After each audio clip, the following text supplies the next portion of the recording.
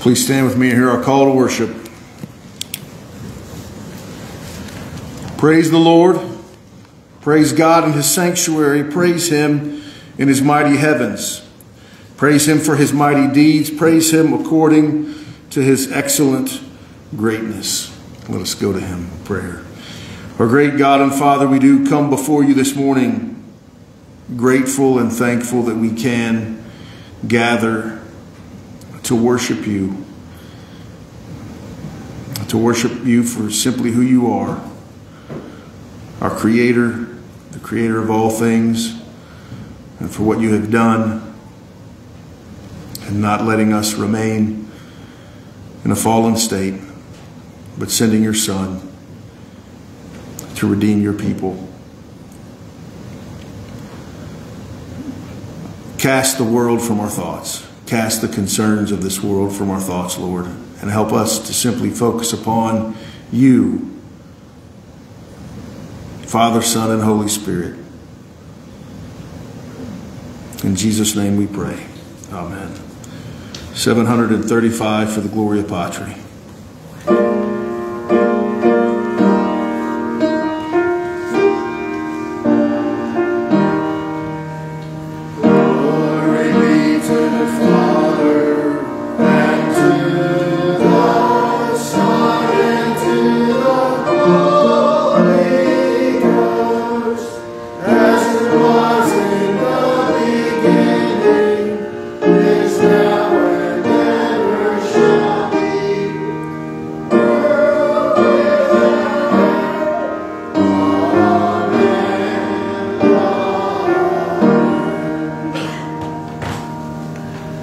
Please turn with me in your Psalter to Psalm 104a, and let us praise him by singing, "My soul bless the Lord," Psalm 104a.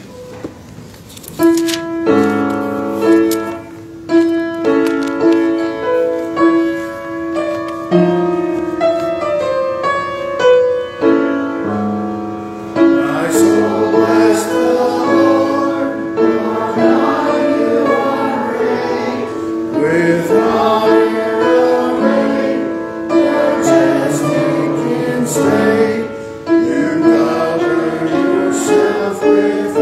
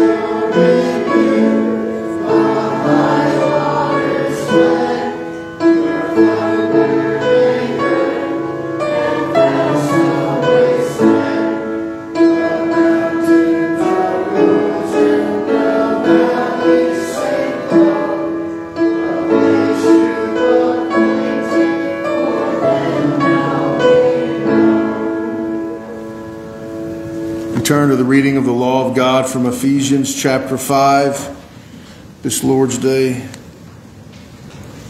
Ephesians chapter 5, the law given so the sinner might know their need of a Savior, so that we might know how to walk before our God. Ephesians chapter 5, beginning in verse 1, let us pay heed to his word. Therefore be imitators of God as beloved children, and walk in love as Christ loved us and gave himself up for us, a fragrant offering and sacrifice to God. But sexual immorality and all impurity or covetousness must not even be named among you, as is proper among saints. Let there be no filthiness, nor foolish talk, nor crude joking, which are out of place, but instead let there be thanksgiving.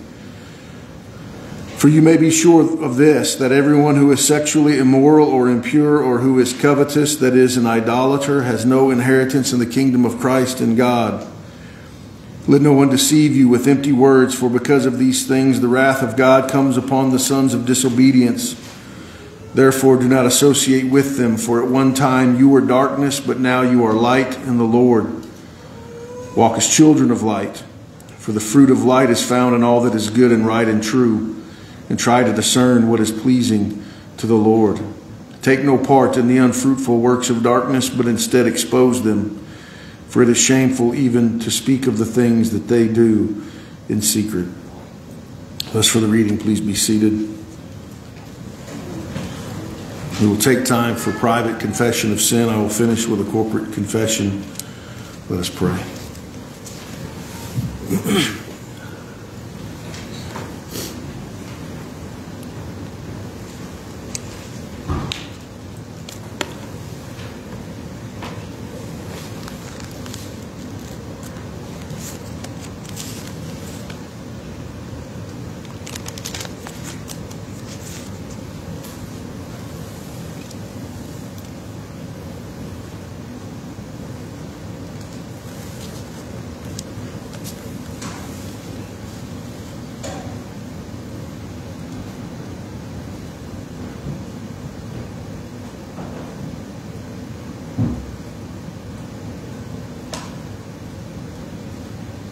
Our great God and Father, we do come before you to confess that we do not live lives filled with thankfulness, but that we continue to desire more than what you have wisely determined for us to have.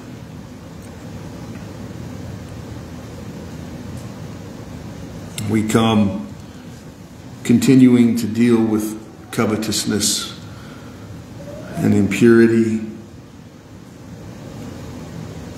things which are out of place, filthiness, foolish talk, coarse joking.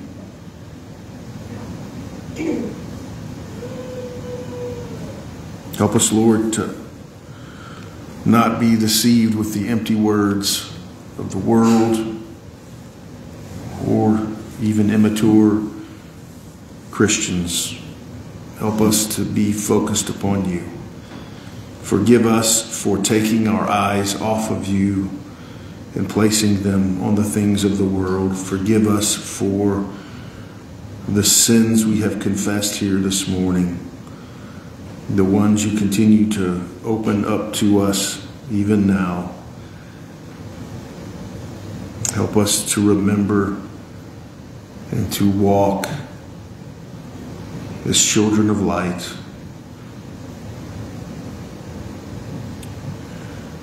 For that is what is pleasing to you. You are our God. Help us to live accordingly. And we thank you again and praise you, because we know, Lord, that in you, you continue to work in us to sanctify us.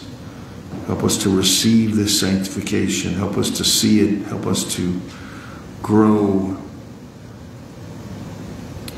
in knowledge and understanding and love of what you are doing for us. Help us in all of this, we pray. In the name of our Lord and Savior, Jesus Christ. Amen.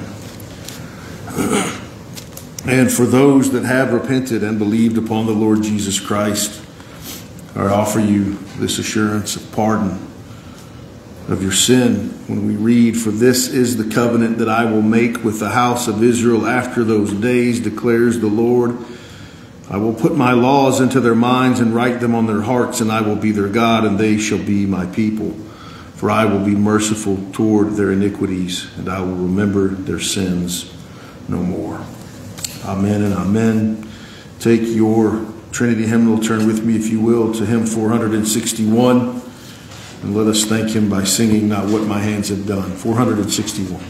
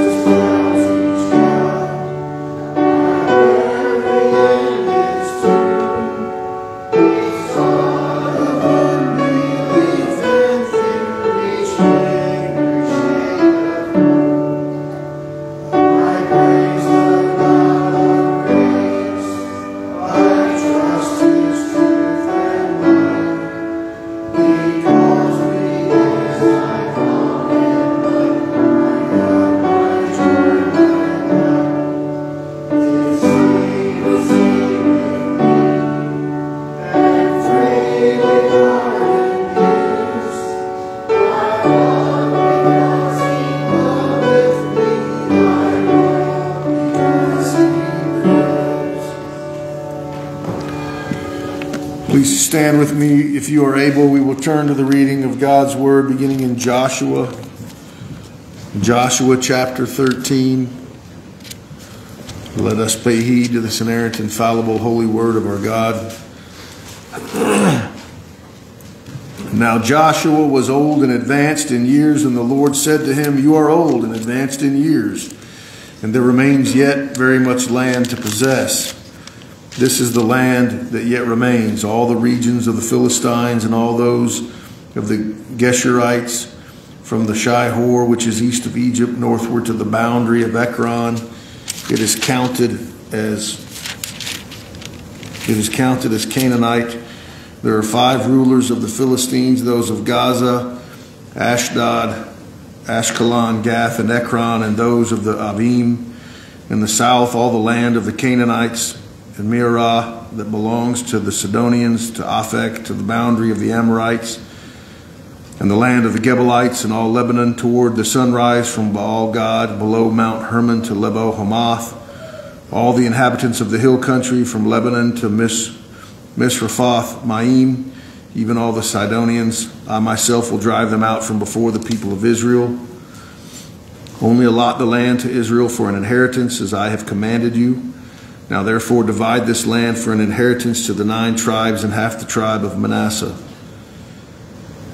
With the other half of the tribe of Manasseh, the Reubenites and the Gadites received their inheritance, which Moses gave them beyond the Jordan eastward, as Moses the servant of the Lord gave them, from Aroer, which is on the edge of the valley of the Arnon, and the city that is in the middle of the valley, and all the tableland of Medeba as far as Dibon, and all the cities of Sihon, king of the Amorites, who reigned in Heshbon as far as the boundary of the Ammonites, and Gilead in the region of the Geshurites and Maacathites, and all Mount Hermon, and all Bashan to Salakah, all the kingdom of Og and Bashan, who reigned in Ashtaroth, and in Edrei he alone was left of the remnant of the Rephaim.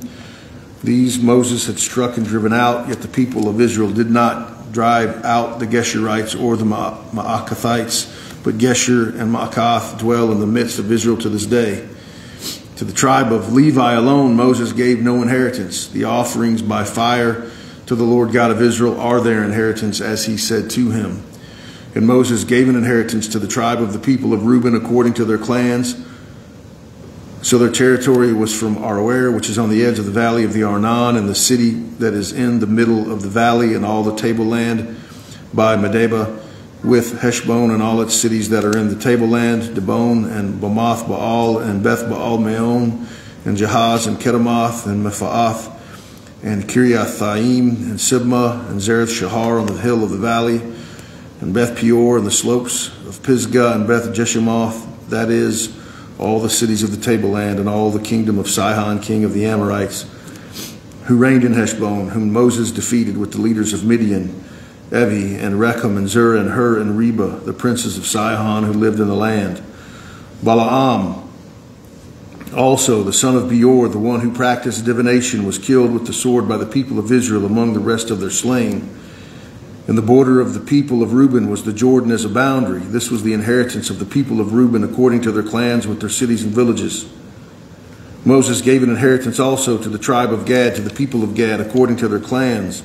Their territory was Jazer and all the cities of Gilead, and half the land of the Ammonites to Aroer, which is east of Rabbah, and from Heshbon to Ramoth Mizpeh and Betonim, and from Mahanaim to the territory of Debir, and in the valley of Beth Haram, Beth Nimrah, Succoth, and Zaphon, the rest of the kingdom of Sihon, king of Heshbon, having the Jordan as a boundary to the lower end of the sea of Kinnereth, eastward beyond the Jordan.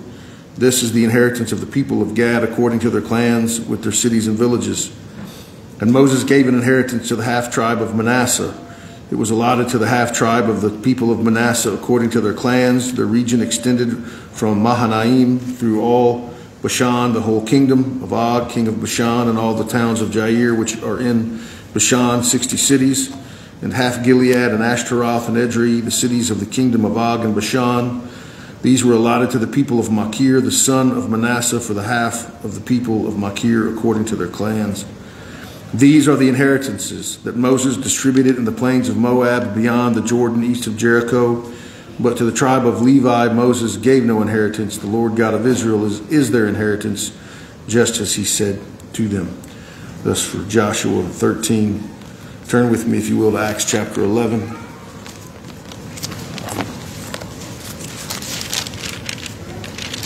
Acts chapter 11. Again, let us pay heed to this word of our God.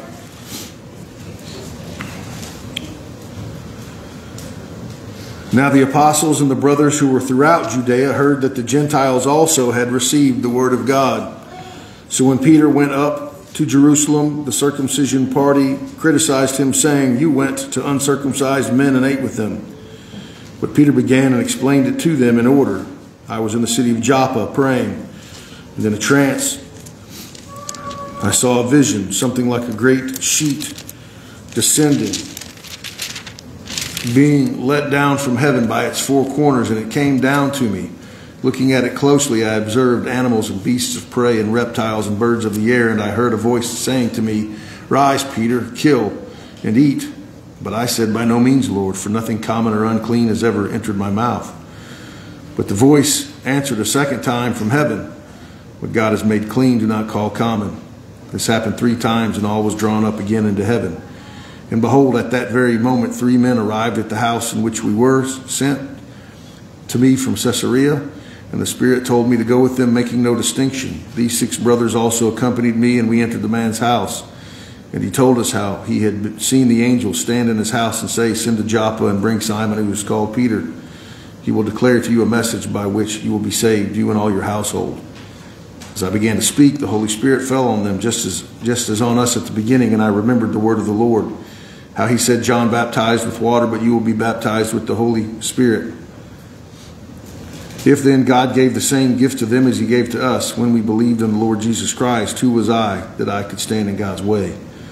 When they heard these things, they fell silent, and they glorified God, saying, Then to the Gentiles also God has granted repentance that leads to life. Now those who were scattered because of the persecution that arose over Stephen traveled as far as Phoenicia and Cyprus and Antioch, speaking the word to no one except Jews. But there were some of them, men of Cyprus and Cyrene, who on coming to Antioch spoke to the Hellenists also, preaching the Lord Jesus. And the hand of the Lord was with them, and a great number who believed turned to the Lord. The report of this came to the ears of the church in Jerusalem, and they sent Barnabas to Antioch. When he came and saw the grace of God, he was glad, and he exhorted them all to remain faithful to the Lord with steadfast purpose. For he was a good man, full of the Holy Spirit and of faith. And a great many people were added to the Lord. So Barnabas went to Tarsus to look for Saul, and when he had found him, he brought him to Antioch. For a whole year they met with the church and taught a great many people. And in Antioch the disciples were first called Christians. Now in these days prophets came down from Jerusalem to Antioch, and one of them, named Agabus, stood up and foretold by the Spirit that there would be a great famine over all the world. This took place in the days of Claudius. So the disciples determined, everyone according to his ability, to send relief to the brothers living in Judea. And they did so, sending it to the elders by the hand of Barnabas and Saul. Thus for the reading from the book of Acts. Take your Trinity hymnal with me, if you would. Turn to page 845.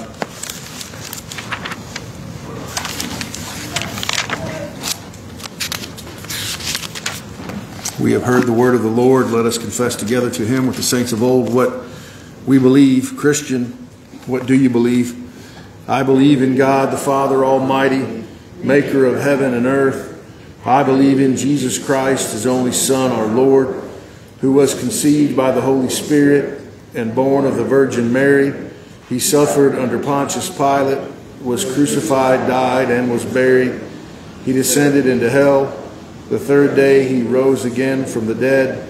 He ascended into heaven and is seated at the right hand of God the Father Almighty.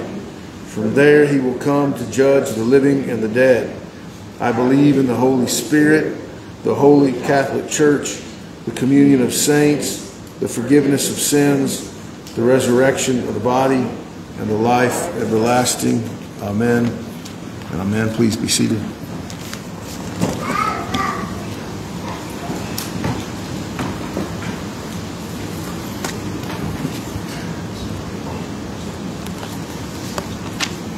Let us pray.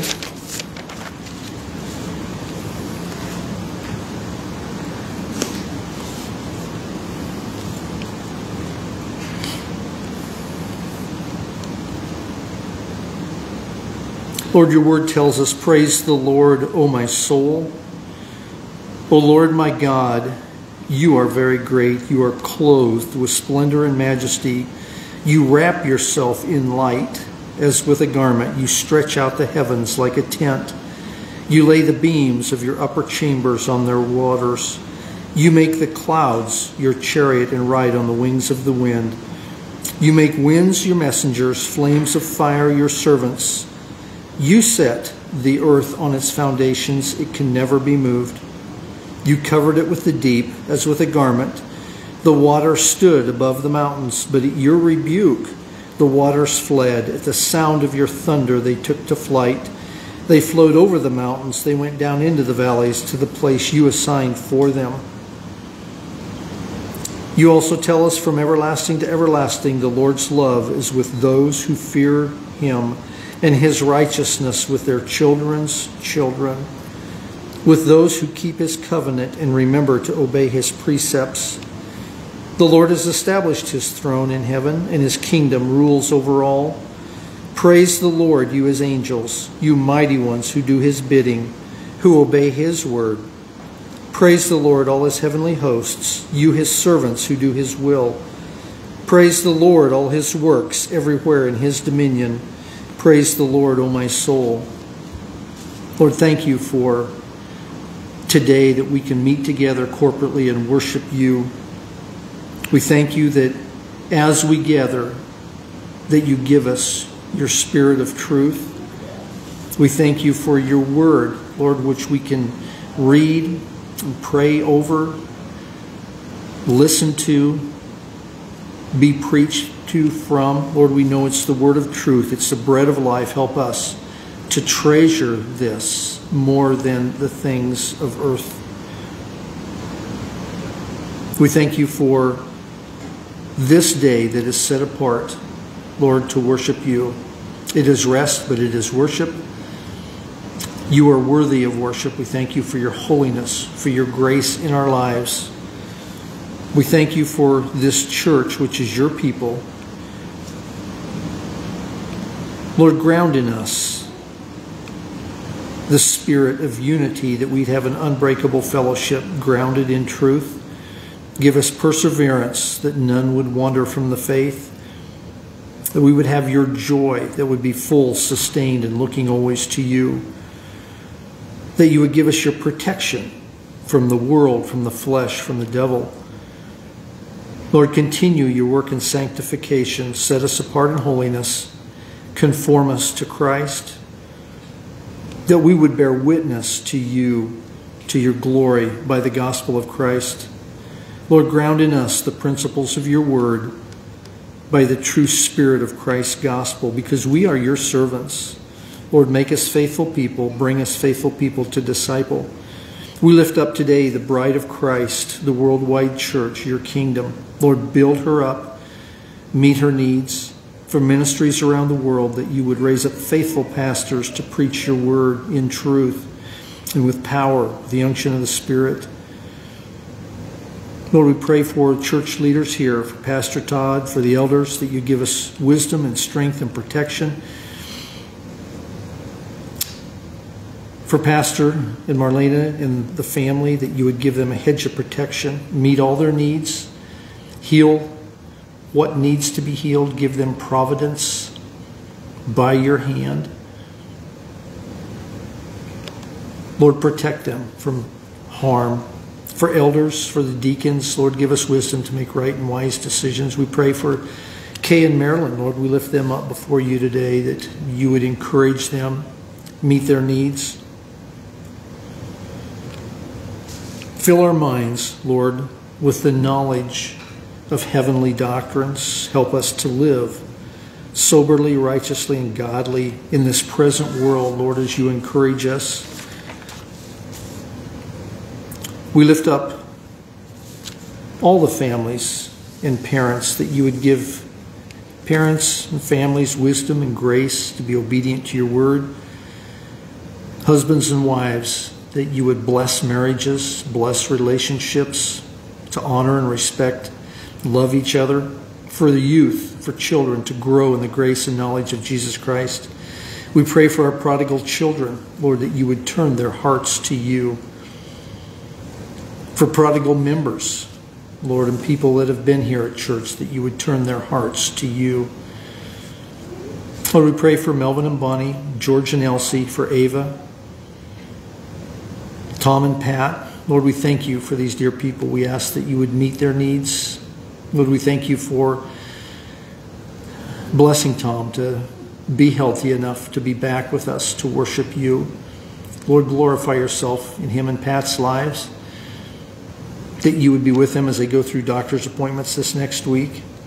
Accomplish your will in their lives.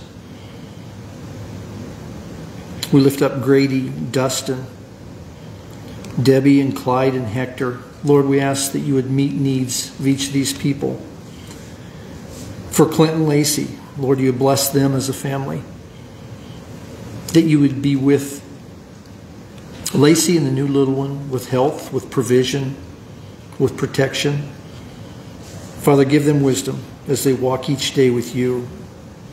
Chad and Stacy and their family, Ben and Shirley. Lord, we ask for Debbie, Stephen, and Kelsey, that, Lord, you would bless these people, their marriages, their families, that they would walk rightly before you in humbleness. Lord, for the single people, that you would meet their needs. Help us each, Lord, to trust you and to seek you above the things of the world. We thank you for the ministry in this church. Lord, for the music ministry, for the ladies that prepare and play.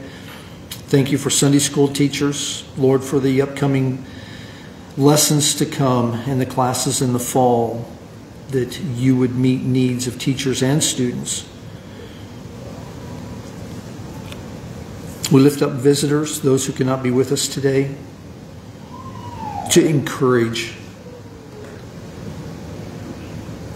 For our nation, Lord, we live in a land of sin. Lord, be with our president, our vice president, families, counselors, congressmen, that you raise up righteous and godly leaders, that you would convict of sin where it needs to be, that you would work in their lives and through their decisions to help protect your church, to glorify the Lord Jesus Christ. Lord, help us to be faithful, to pray for those even we don't like. But Father, we are under their authority, and it's an authority from you. Accomplish your will in them. Lord, we pray for the worship service to come, the message to come. Be with Chad, give him power and unction of the Holy Spirit. For Ben this afternoon, that, Lord, your word would go out, that we would listen to the message, not the messenger, and that you would be glorified. Lord, we're asked by your disciples to teach them to pray. We pray together now our Lord's Prayer. Our Father, who art in heaven, hallowed be thy name. Thy kingdom come, thy will be done, on earth as it is in heaven. Give us this day our daily bread, and forgive us our trespasses, as we forgive those who trespass against us. And lead us not into temptation, but deliver us from evil. For thine is the kingdom, and the power, and the glory, forever and ever. Amen. Hear our prayer, O Lord. Hear our prayer, O Lord. Incline thine ear to us, and grant us thy peace.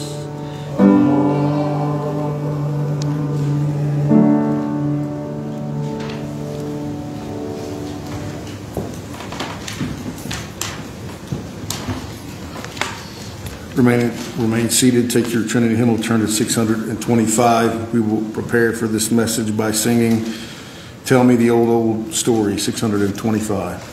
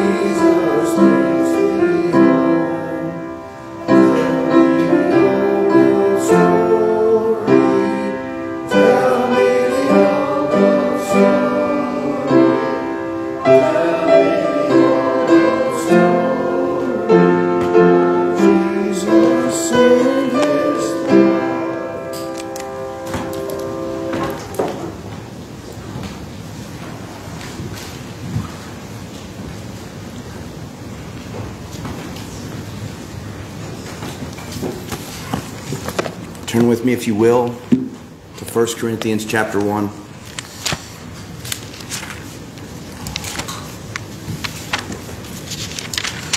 1 Corinthians chapter 1. We're going to begin in verse 17 this morning as we read, and I will be exhorting from verses 18 of chapter 1 through chapter 2, verse 5. So, if you will, follow along with me as we read.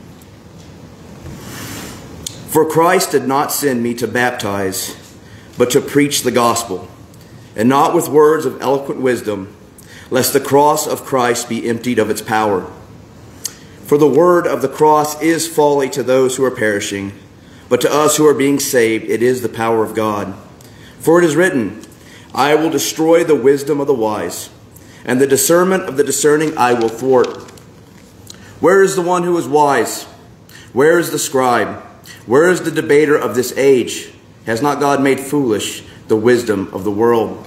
For since in the wisdom of God the world did not know God through wisdom, it pleased God through the folly of what we preach to save those who believe.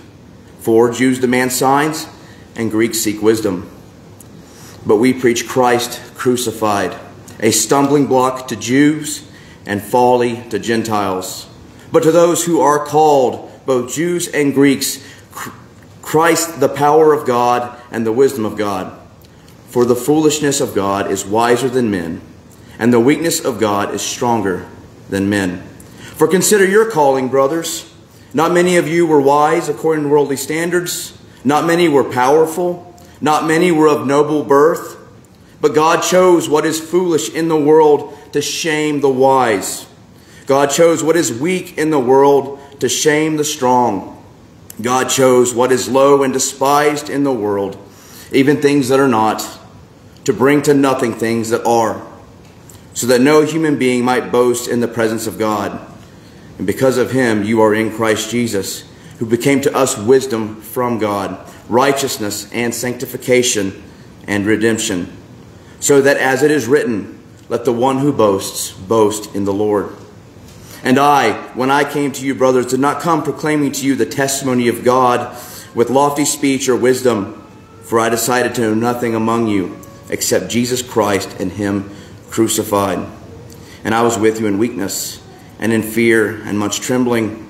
And my speech and my message were not in plausible words of wisdom, but in the demonstration of the Spirit and of power, so that your faith might not rest in the wisdom of men, but in the power of God. Let us pray. Our Heavenly Father, we ask now that you would help us to understand your word. Lord, help me to speak the words that you would have your people to hear. And Lord, help us all to understand, believe, and act upon your word. For your glory, we ask these things in Jesus' name. Amen. So this morning, we're going to look at this section of Scripture in 4 points. Our first point will be verses 18 and 19 of chapter 1. God's wisdom is the power of salvation. Point 2 will be God's wisdom defeats the world in verses 20 through 25. Point 3 is God displays his wisdom through the weak in verses 26 through 31. And point 4 is God displays his wisdom in weak ministers in verses 1 through 5 of chapter 2. So first we look at God's wisdom is the power of salvation in verses 18 through 19. Again, verse 18, for the word of the cross is folly to those who are perishing, but to us who are being saved, it is the power of God. The first word in our section of Scripture this morning begins with the conjunction for, which tells us that this statement is connected to the previous verse as part of a continuing argument. Verse 18 is building off of verse 17. Our verse is showing why Paul did not come preaching the gospel in eloquent wisdom. Now, Paul is in no way disparaging the use of wisdom or wise words. After all, we understand that the gospel is true wisdom. True wisdom comes from God alone. And we know that in Christ and in the gospel. But it is important that we understand that the wisdom from God does not look like wisdom to the world. A great example of this is actually found in Acts chapter 24. And you can turn there if you wish. We'll read this quickly. Acts chapter 24. Beginning in verse... We won't read the whole thing. I would encourage you to go home tonight and read Tertullus's part of this argument between him and Paul. But I'm going to skip directly to what Paul says, beginning in verse 10. Verse 10 of chapter 24. Knowing that for many years you have been a judge over this nation, I cheerfully make my defense. You can verify that it is not more than 12 days since I went up to worship in Jerusalem. And they did not find me disputing with anyone or stirring up a crowd, either in the temple or in the synagogues or in the city. Neither can they prove to you what they now bring up against me. But this I confess to you, that according to the way which they call a sect, I worship the God of our fathers, believing everything laid down by the law and written in the prophets, having a hope in God, which these men themselves accept, that there will be a resurrection of both the just and the unjust. So I always take pains to have a clear conscience towards both God and man. Now after several years I came to bring alms to my nation and to present offerings. While I was doing this, they found me purified in the temple, without any crowd or tumult. But some Jews from Asia, they ought to be here before you and make an accusation, should they have anything against me. Or else let these men themselves say what wrongdoing they found when they stood before the council, when I stood before the council. Other than this one thing that I cried out while standing among them, it is with respect to the resurrection of the dead that I am on trial before you this day. So Paul is standing before a tribunal, a council, where he could possibly be killed for what he's going to say. And the wisest thing that Paul can think to talk about is the resurrection of Jesus Christ before people that don't know Jesus, that don't believe in Jesus, that don't care about Jesus. That is wisdom. That is the wisdom that Paul had, and that is the wisdom that the church has, and that is the power that the congregation of God wields. He proclaimed this gospel, this wisdom, even in situations when pulling some of the words probably would have been wise for his own self-preservation. And that is why he doesn't pull those words. That is why it is important to him, as he says, for him to preach and not empty the cross of its power. For the word of the cross is folly to those who are perishing.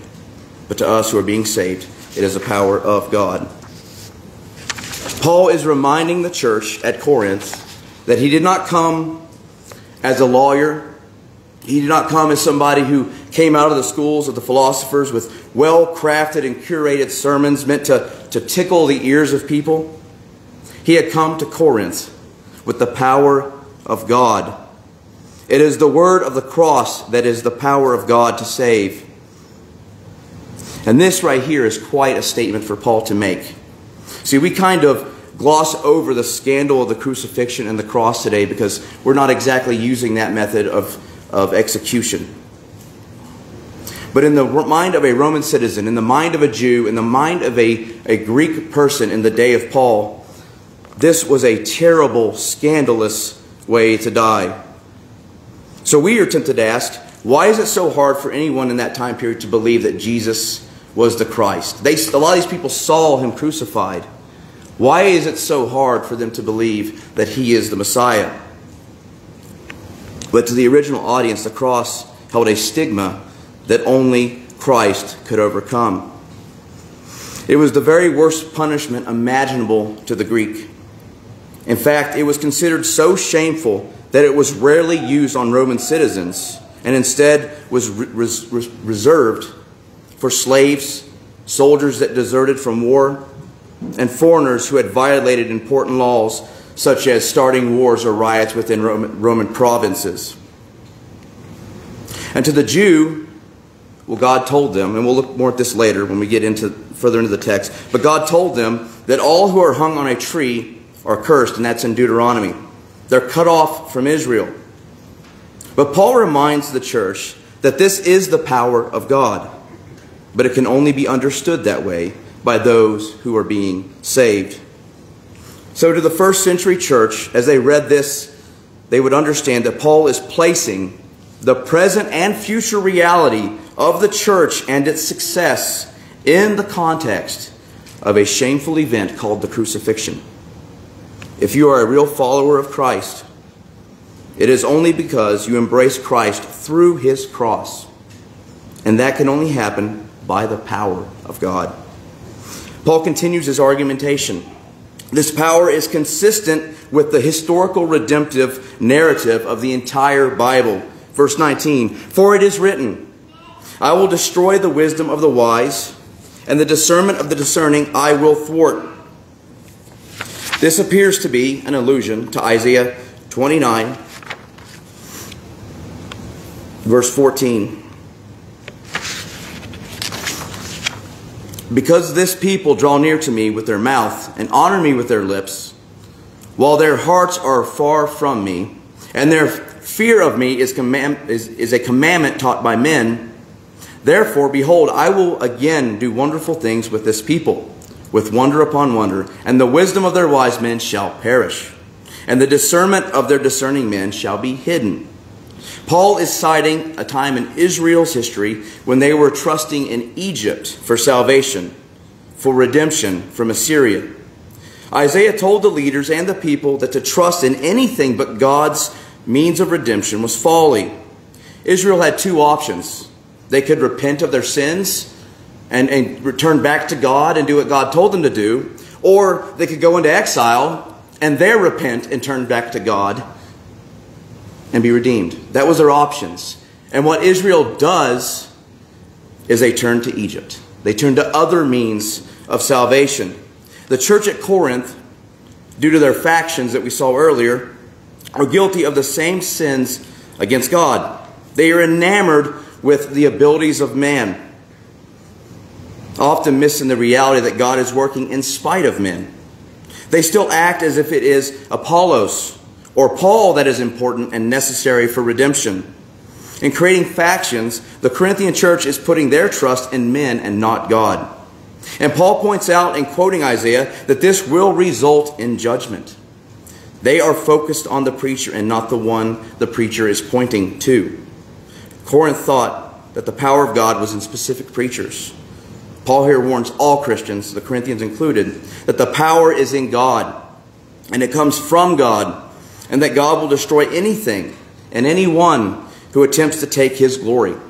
Jesus tears down all idols, including preachers.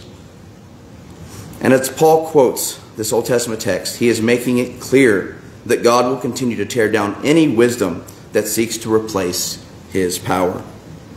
Paul brings this Old Testament text into the current situation and examining the culture and those outside the church. And this is point 2. God's wisdom defeats the world. Chapter 1, verses 20 through verse 25. Where is the one who is wise? Where is the scribe? Where is the debater of this age? Has not God made foolish the wisdom of the world? This seems to be another Old Testament quotation from Isaiah 19, 11, and 12, and possibly Isaiah 38, verses 18 and 19, and I will read those for you as well. "The princes of Zoan are utterly foolish. The wisest counselors of Pharaoh give stupid counsel. How can you say to Pharaoh, I am a son of the wise, a son of ancient kings? Where then are your wise men? Let them tell you, that they might know what the Lord of hosts has purposed against Egypt." And then in chapter 33 of Isaiah, beginning in 18. "Your heart will muse on the terror. Where is he who counted? Where is he who weighed the tribute? Where is he who counted the towers? You will see no more the insolent people, the people of an obscure speech that you cannot comprehend, stammering in a tongue that you cannot understand." In bringing up these Old Testament texts, Paul is asking a rhetorical question to the Corinthian church, to which the church would have to say they were all destroyed. Every attempt at stopping the plan of God or changing the plan of God to make it more convenient for people or to make it to seem easier for people to swallow in the time of Isaiah was destroyed, wiped away, obliterated. Every king, scribe, prophet, debater that tried to stop God's plans or change God's plan has been cast into destruction for all eternity. There was no hope in Israel apart from God's plan, God's wisdom, God's power. And Paul asks a fourth question here, which ties the Old Testament that we just read in with the Corinth situation. Has not God made foolish the wisdom of the world? The Corinthian and us needs to think about this. God's pattern of destroying the wisdom of the world continues. The Corinthians had a long history of worldly religions. They had a pantheon of false gods that they worshipped. And none of those false gods actually brought reconciliation to man with God. They had all the famous philosophers, and none of them brought reconciliation between man and God. But since the word of the gospel has entered their culture, has entered into their hearts, it has reconciled them to God. God has proven Plato and Socrates and Aristotle and Zeus and all these false ideas and beliefs to be foolish, to be nothing. He has beaten all of that pantheon of false gods, and even what the Jews were now propping up as a false god of the Old Testament in rejecting Jesus.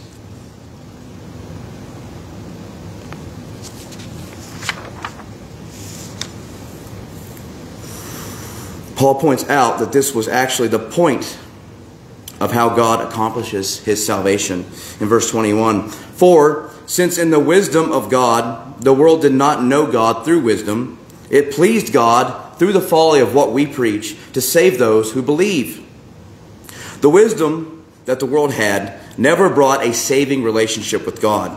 God intended and succeeded in his plan of redemption that showcases that his wisdom is not like the world's wisdom. His wisdom shows how the world cannot know him apart from his condescension. And his gospel shows itself unique because it does save those who believe.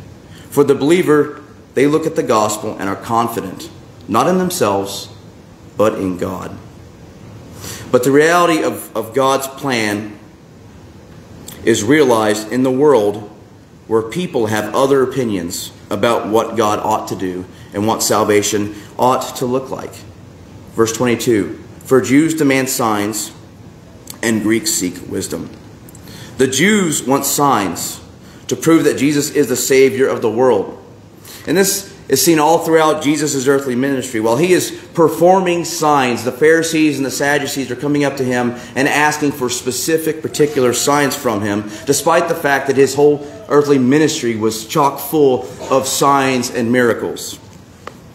In chapter 6 of John, right after Jesus has fed the multitudes with the fish and the bread that he miraculously created out of nothing, the Pharisees come up and ask him about the manna from heaven and how Moses had given it to them. And they're asking for, well, if you would give us this, we would believe in you. The problem for the Jews that asked for these signs is that they were demanding a standard of signs that fit with their misunderstanding of who the Messiah would be and what he would do. See, they thought that the Messiah was going to come down from heaven and he was going to make the Roman Empire fall apart, and he was going to establish a kingdom on earth, and he was going to rule and reign from his throne forever like that. And that they were never going to have to change. They were never going to have to do anything except for be a part of this glorious kingdom. And that's just not what the Messiah was ever intended to be. And that's not who Jesus is. And that's not what his signs pointed to.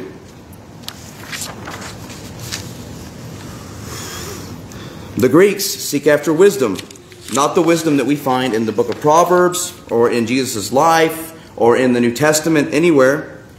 They were seeking after the type of wisdom that they would have found at the Areopagus in chapter 17 of Acts when Paul is interacting with them.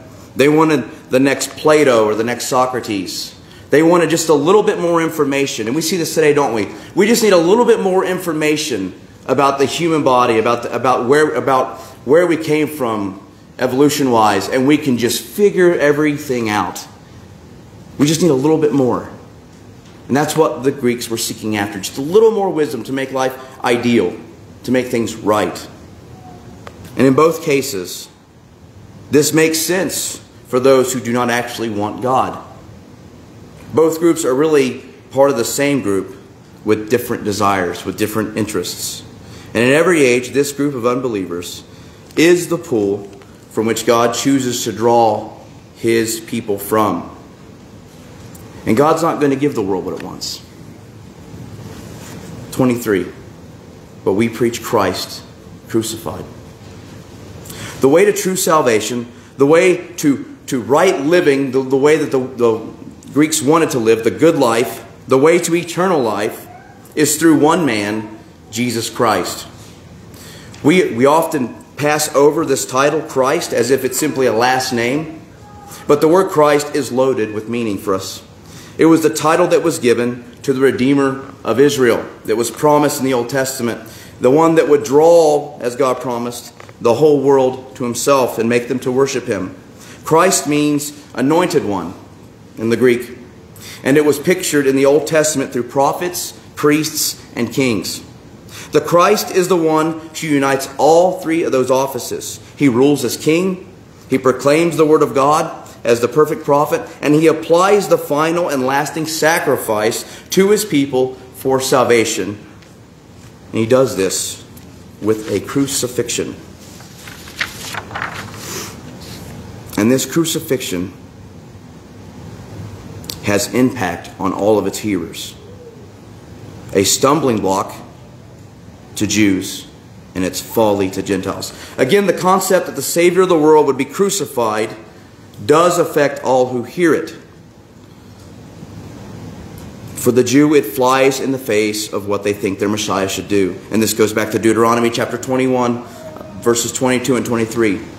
And if a man has committed a crime punishable by death, and he is put to death, and you hang him on a tree, his body shall not remain all night on the tree, but you shall bury him the same day. For a hanged man is cursed by God. You shall not defile your land that the Lord your God is giving you for an inheritance.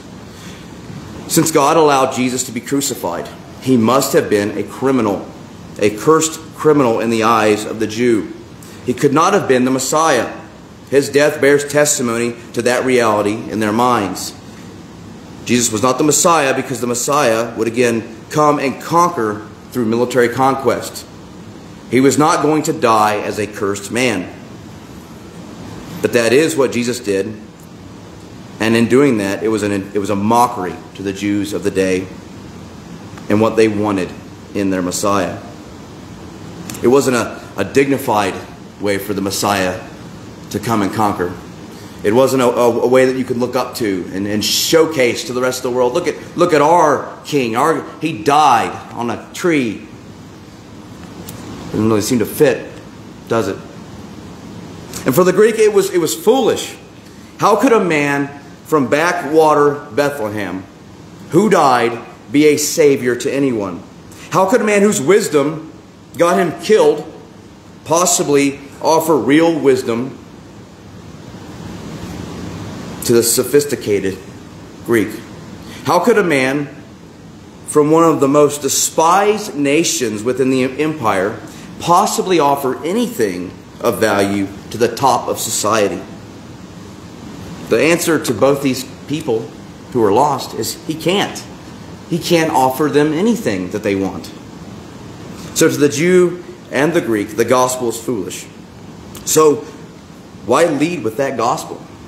Why carry this banner into unknown territories and preach this Christ, this crucified Messiah? If you know it's offensive, if you know that people think it's foolish, why do that, Paul?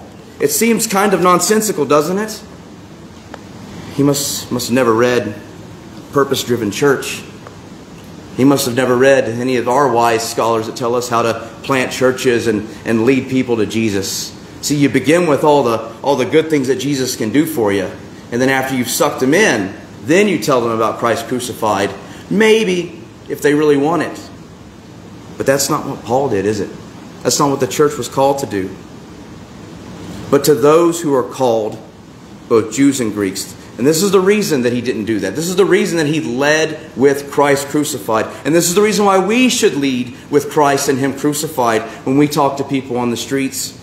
But to those who are called, both Jews and Greeks, Christ, the power of God and the wisdom of God, for the foolishness of God is wiser than men, and the weakness of God is stronger than men. Christ crucified is salvation to both Jew and the Greek. This is true because the power of God is stronger than man. So many times the world has tried to stop this message. From physical attacks that seek to silence the messengers to false teachers seeking to change the message. And all the world can do in their attacks is spread the message further. God's power seems weak to the world, but it is far more powerful.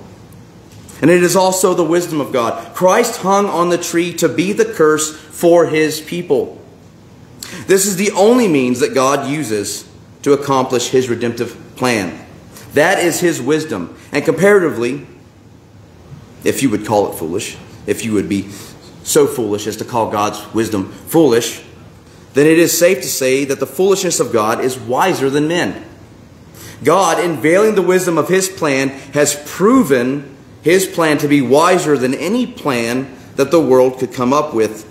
And the meekness of Christ in going to the cross, that the world perceived as weakness, is stronger than the world. It looks weak and foolish to those who are perishing, but to the church at Corinth, they should see the reality. This salvation, Christ and Him crucified, yes, the cross of Christ and Him crucified is wisdom. It is a symbol of being cursed. Being hung on a tree does mean that you are cursed. And if Jesus truly was hung on that tree, He was hung on that tree to be a curse for His church. Yes, that's good. That's what we believe.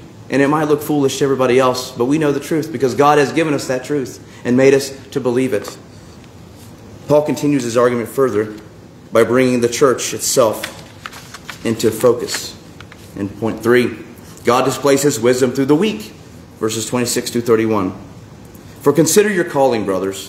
First, Paul reminds the church that they are adopted into the family of God. He is reminding them that they are called into the family of God. They did not choose Christ because it was plausible, because they were smarter than other people, because they just grasped it when everybody else didn't. They believed it because they were called. Already through their experience of being drawn to Christ, the church should know that it's not about personality. It's not about the skill of the preacher. It's not about how many degrees he had or what school he went to, whether Plato or Socrates, or if he brings any of that into the pulpit. It's about Christ drawing them. The one thing that should be repulsive to the senses of all men everywhere is the one thing that draws them into Christ. Their own calling should remind them of the reality of what is true wisdom. But just in case there are still some in the church at Corinth reading this who want to hold on to worldly wisdom, Paul continues his argument. Not many of you were wise according to worldly standards. Not many were powerful. Not many were of noble birth. Paul is reminding the church that if it takes worldly wisdom, worldly affluence, to draw people to Christ, then they're in big trouble. If the gospel needs help from any man or man-made system to be effective, they need to take a look at themselves and realize that they are not the solution. Compared to the rest of the world, according to what the world calls wise and powerful and noble, the church comes up short every single time. This is shown throughout the New Testament. The churches are filled with widows, poor, slaves, sick, maybe the lower middle class. The wealthy often have to sell everything in order to help their brothers and sisters be able to just squeak by in existence.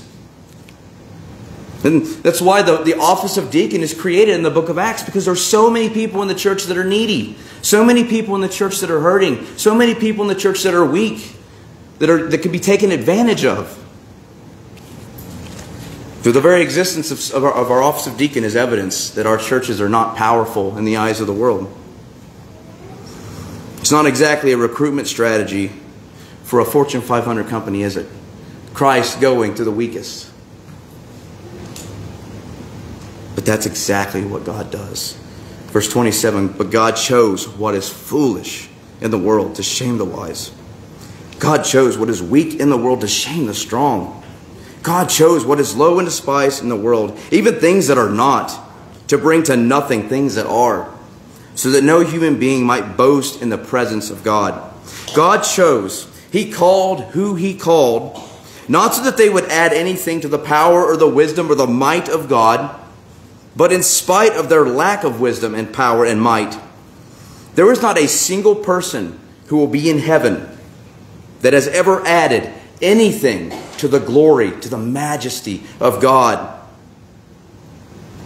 God has taken the weak and frail, the intellectually incapable, into His kingdom.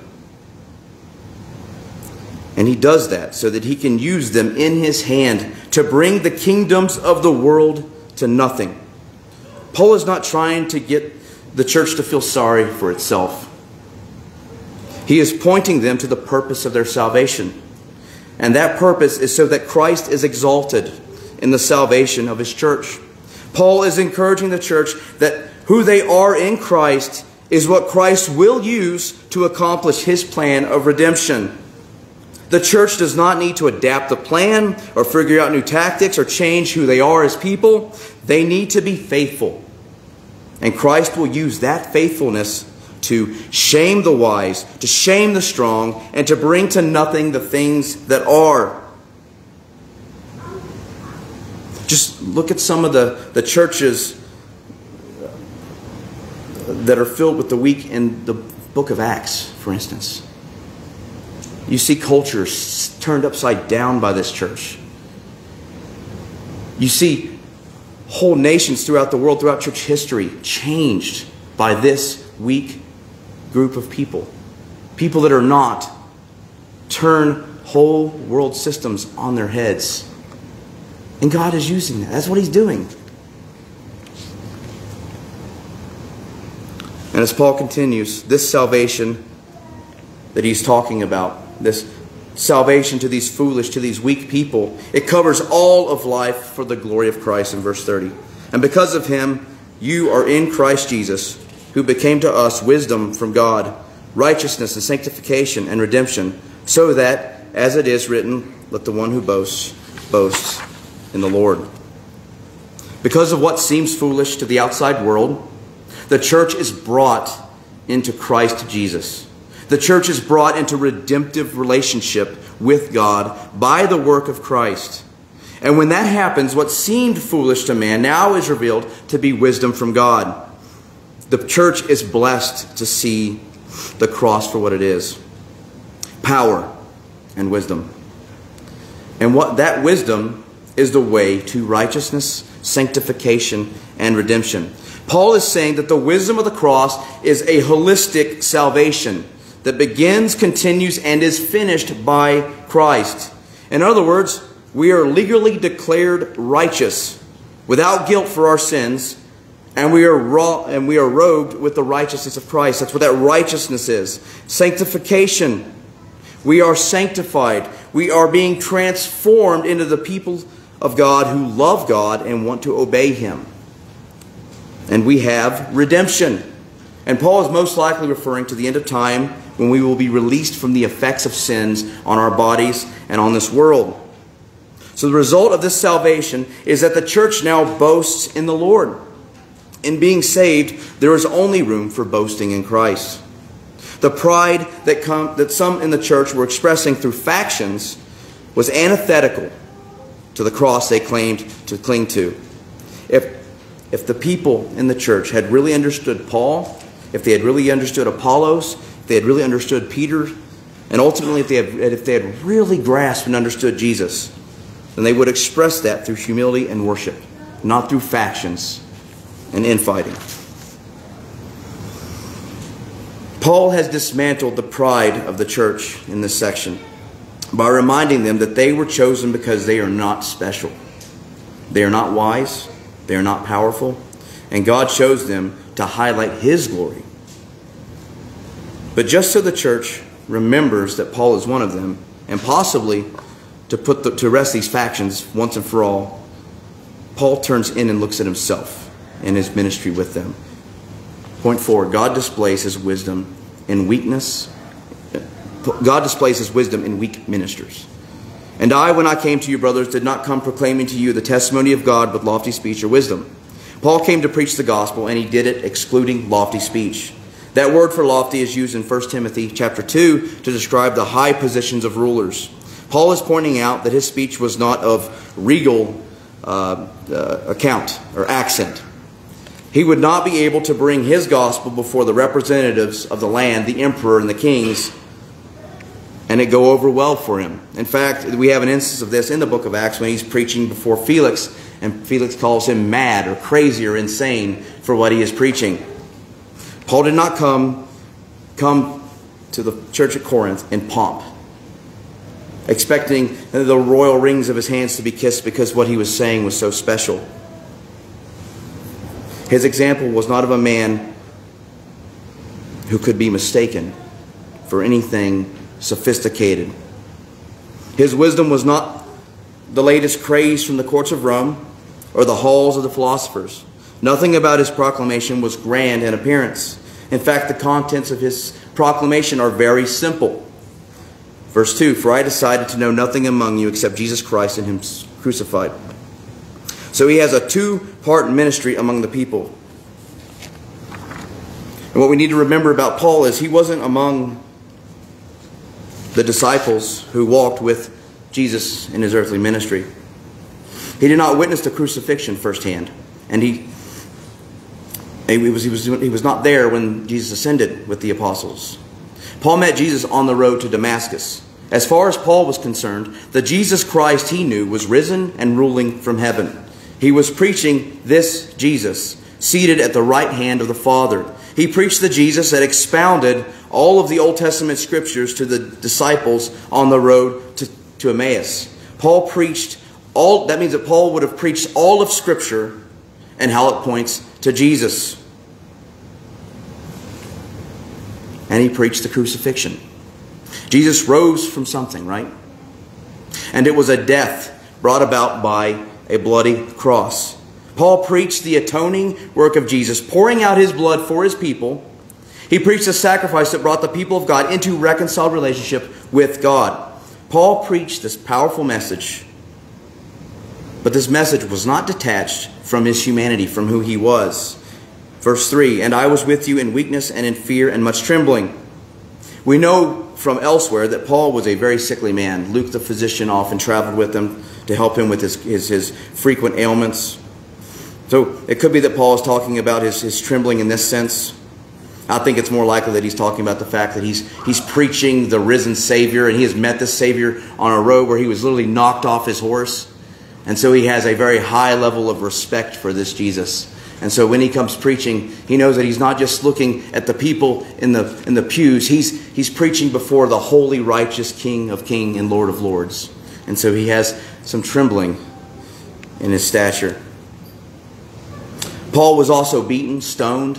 We see often that he literally was stoned to where everybody thought he was dead at one point, got back up and went back into town and preached this very same gospel. So Paul came preaching, knowing what would happen.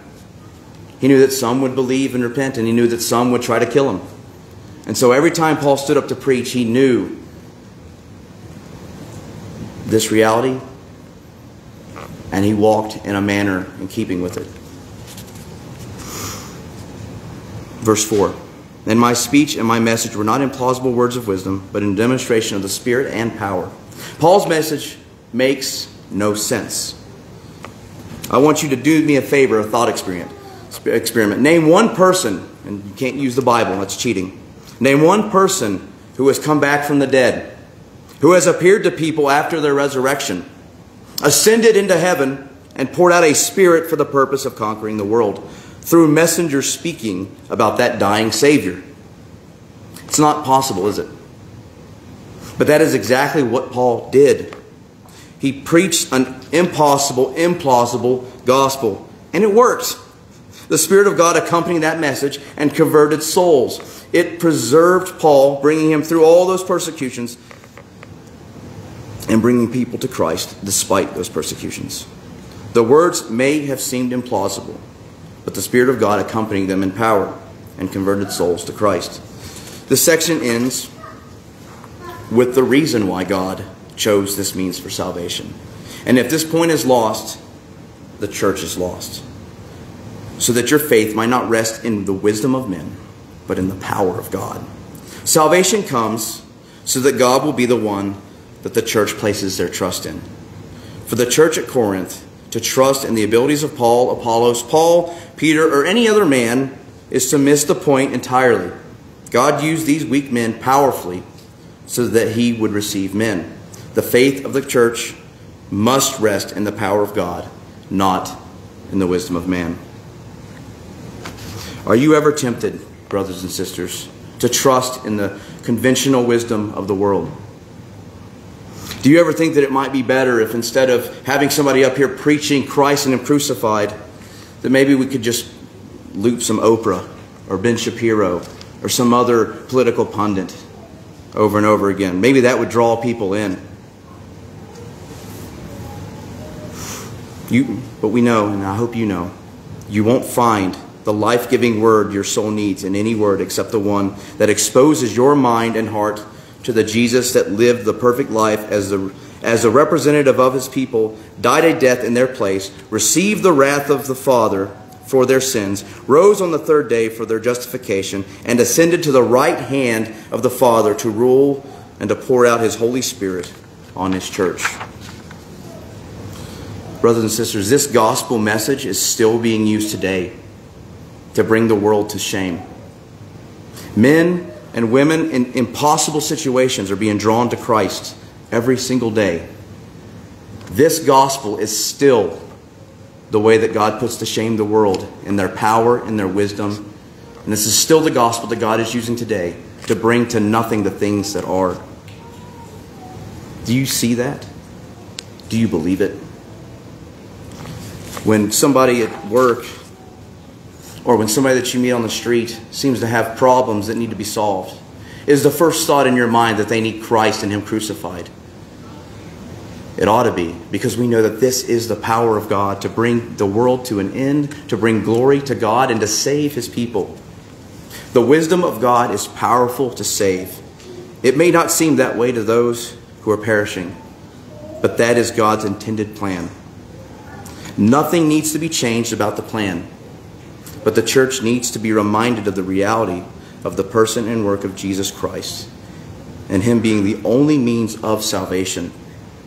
Do not put your trust in armies or in chariots, and do not put your trust in any man. God is the one we trust, and God is the one we boast in. Foolish factions are torn apart when we come to Christ. Brothers and sisters, let us come to Christ, and let us always be a church that is without faction, and a church that is always praising and boasting in a great Savior. Amen. Let us pray. Our Heavenly Father, we do ask that you would help us to always believe this gospel, to always proclaim this gospel, to always serve this Christ, and to always remind each other of the need for this Christ. In Jesus' name we pray. Amen.